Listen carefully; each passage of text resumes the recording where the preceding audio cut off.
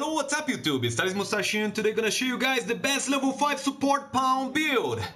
Yes, it's finally ready. It took me roughly 2 weeks to get every single piece of equipment needed to make it, but it's completely possible. Now I can show you guys. You can see at level 5 this pawn right here has over 1000 HP and stamina and has rank 3 and Mage vocation as well as fighter and strider vocations enabled, as I'm gonna show you guys right here. You can see it has the other vocations enabled, so it can be used to manipulate the results for Bitterblack purification. So now let me show you its features. At level 5 it has 599 magic with stagger knockdown power of 341, and defense it has 644, and magic defense it has 871. You can see it is very strong and tanky, and it has immunity to poison, blindness, sleep, possession, silence, cursed, magic, lowered defense, and magic defenses. So this build right here will be pretty much tanky enough to carry through the whole game until the post game without any problem. So you can see for the skills here we're using the Anodyne, Halidom, Holy Boon, Boon and Levin. It does not have any core skills enabled or augments because we used all the discipline points to unlock the desired vocations and those skills right here, which are gonna make this build pretty much helpful in any situation. So you can see here for the inclination we're using primary as utilitarian, so we use all the knowledge it receives from every single character that hires her in order to help in the battle.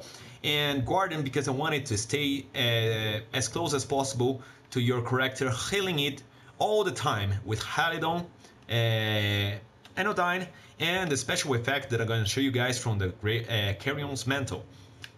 It has a very good knowledge. People have been hiring this pawn right here possibly 40 to 50 times a day, so it's a very good pawn if you want to get free Rift crystals. You can see the appearance rating and battle rating, helpfulness are all very high, and this pawn has been hired already hundreds of times. So okay guys, let's go to the equipment.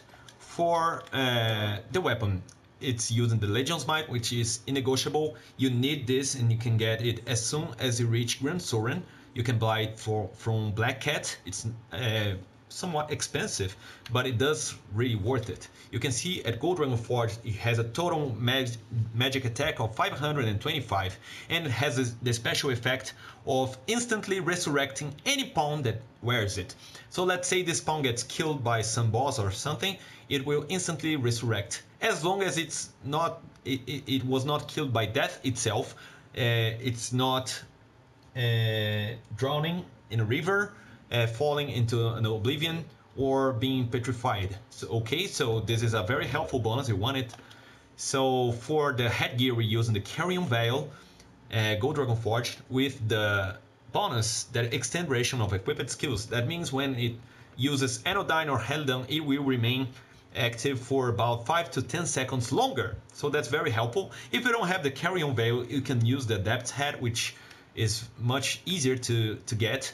You can get it from Bitterblack Armor level 2, and it has the same bonus effect. It does increase the duration of equipped skills the same way, but the defense veils and the resistance are much inferior compared to the Carrion Vial. So for the chest piece, we're using the silver chest plate, which has a very fair defense and resistance. The Carrion Mantle with the bonus that has a slight resurrective effect on pawns near you. That means if you're standing close to this pawn right here and your health bar is not at maximum, it will slowly recover all the way to the maximum. So its recovery rate is about 4 HP per second. So it's pretty good with very high resistance and defense veils. If you don't have the Carrion Mantle with this bonus right here, you can use the Depth's Robe that has a continuously restorative effect of 3.5 HP per second. So it's not much inferior, but it's not the best piece available. So I'm showing you guys the best setup available for this kind of support pawn. So okay, let's move to the gloves. We're using the Carrion Claws. that extend duration of attribute boosts applied to you. That means if you're using boosts that apply to your whole party, such as Stagio's Miracle, Salomet's Secret, or Mushroom Pottage, things like that, it will stay longer, last longer, the boost of effects, so the pawn will be stronger for longer periods of time. For the leg clothing, you're using the Delta Guard, which increases the defense dramatically and has a very good resistance also. And for the legs, we're using the Carrion Greaves with the effect that increase maximum item carrying capacity. That means that this pawn right here is able to carry an additional 20 kilograms before it gets over encumbered, and before it even gets to light encumbrance. It's always very light. So this is very helpful because sometimes you want to use your pawns as beasts of burden, and this is absolutely helpful in most situations. So for the cape, I'm using the Hellfire Cloak because it has the best defense veils of all the cloaks in the game, but you can use any cape you want. It doesn't really matter much because it does not have a special effect. For the rings, we're using the Savior Ring, which you can get from a quest that I'm gonna show you guys below in the description, where to get it and how do you do this. It boosts maximum health and stamina by 500 points, roughly doubling the amount of HP and stamina we have. You can see we already have 1046 HP and 1100 stamina, which is very good for a level 5 pawn. For the other rings, we're using skill rings. Chose to use the ring that increases the power of Anodyne skill, since I want this to be the best healer in the game.